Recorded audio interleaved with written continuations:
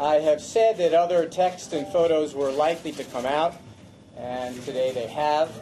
As I've said in the past, these things that I did were wrong and hurtful to my wife and caused us to go through many challenges in our marriage that extended past my resignation from Congress. While some of the things that have been posted today are true and some are not, there is no question that what I did was wrong. This behavior is behind me. I've apologized to my wife, Huma, and I'm grateful that she has worked through these issues with me and that I've had her forgiveness. Perhaps I'm surprised that more things didn't come out sooner. I'm responsible for this behavior that led us to be in this place, but in many ways things are not that much different than they were yesterday. This behavior that I did was problematic, to say the least, destructive, to say the most, caused many stresses and strains in my marriage. I'm glad these things are behind us.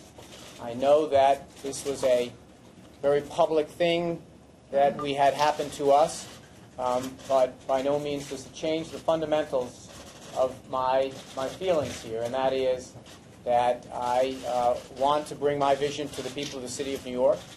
I hope they're willing to still continue to give me a second chance, and I hope they realize that in many ways what happened today was something that frankly had happened before, but it doesn't represent all that much that is new.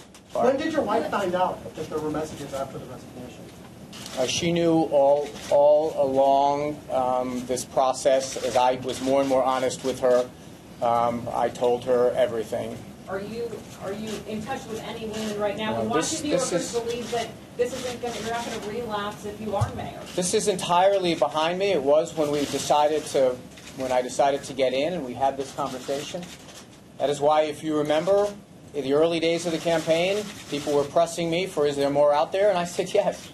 I said that there was, and so to some degree, this was something that we had in front of us, as Huma just acknowledged, that we knew might come up, and we decided that, look, this was something that we had worked through together, something had put behind us, and something we wanted to keep behind us. But as I've said, it's in our rearview mirror, but it's not far. We still work every day at our marriage. I'm not going to get into a back and forth with people who are releasing things, whether they be true or not. People have a right to say whatever they want, and I brought that upon myself. I'm prepared not to dispute anything that is out there, but suffice it to say that people are out there saying things that are not true. But that's not the point. That's not the point. I accept the responsibility for having these conversations with these people who I never met, with exchanging inappropriate things in the context of our marriage, and that was a mistake, and I bear responsibility for that. That is behind me, and we're trying to move forward, and we recognize it's not going to be easy. We knew at the moment we got into this race that it wasn't going to be easy, but I believe this is an important thing to be doing.